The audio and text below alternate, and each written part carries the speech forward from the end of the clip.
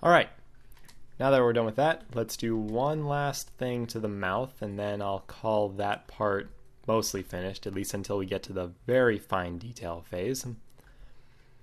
So, remember earlier when we used the muscle tool to create this back ridge? We're going to do something very similar with the inside here. So, if I select the main body, and I go to my muscle tool, with a very high brush strength, we can actually create these kind of ridges inside the mouth.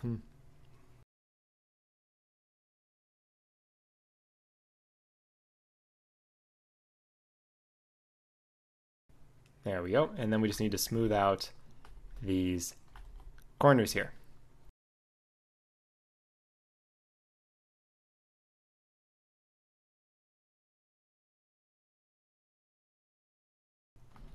So let's take our attention away from the mouth for right now. Let's focus back on the back plates. So with these, this isn't quite the level of resolution I want them to be at right now. What I'm going to do first is I'm going to add some ridges in them in order to make their pattern a little bit more interesting. Then we're going to convert them to surface objects, and I'm going to show you an interesting tool you can use to make these corners of them really, really sharp, or at least really crisp. So I'm going to go with my build tool and just start sculpting these. I'm going to make, at this stage, I'm still going to leave them as being symmetrical.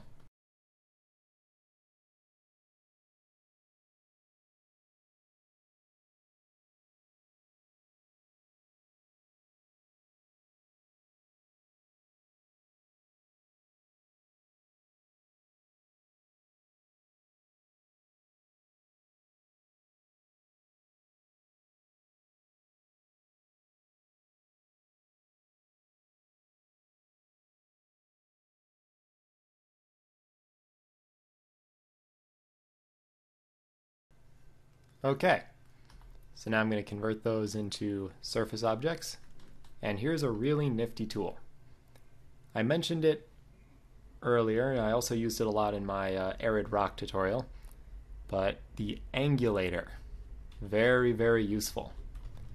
So the way this works is that you paint over an area of your model that you want to have a very sharp angle,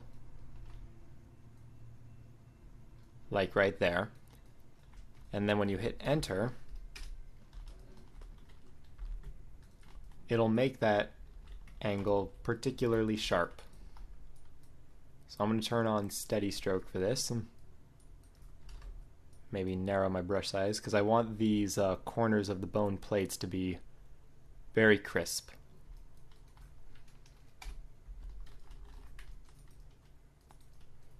So I'll do the same thing. I'm going to hide my fins for right now because they're kind of in the way. Oh, you got to be careful you don't select too large of an area.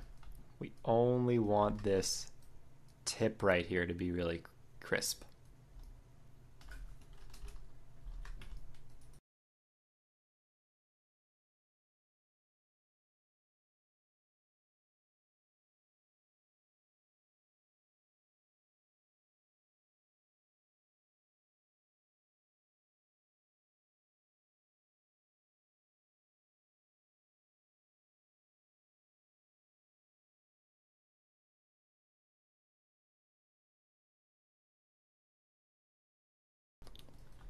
So now let's see what we can do with them. I'm going to try resampling them here, see if I can get a little bit more detail for when we do the fine detail pass, which is coming up in just a bit.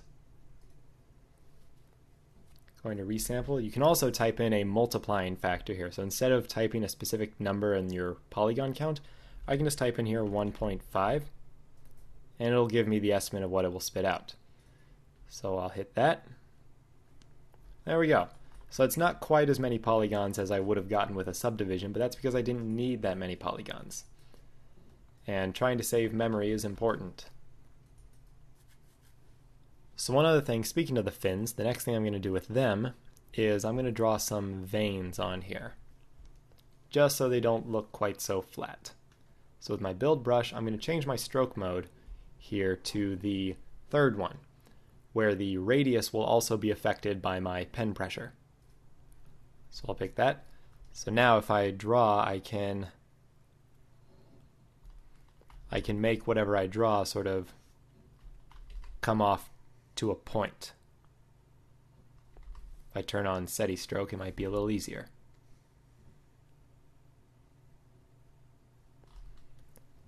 It can take a little practice to get it just right, but I'll pick the very first alpha. I'll maybe lower the strength a little bit.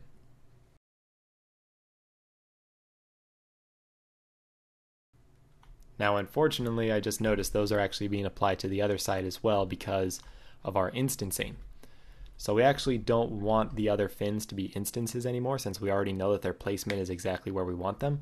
So if we go to the instancer tool, we can do uninstance all, and it will make all of the fins now no longer instances.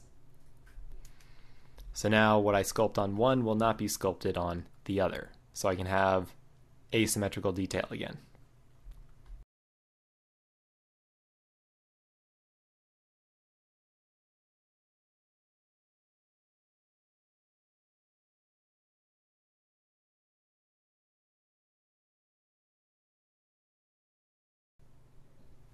All right.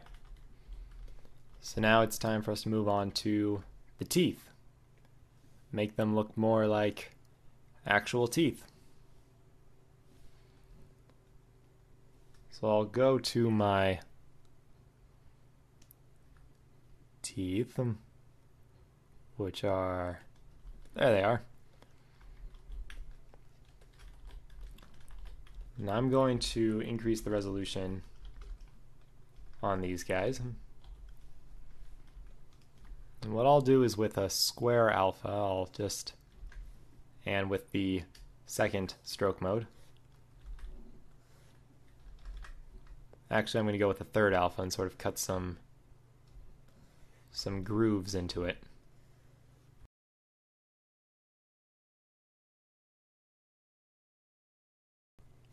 Now if you don't want to hold down Control while you're doing this, you can also just click on Invert Tool up near the top, and then without holding Control, the brush will actually sculpt down rather than up.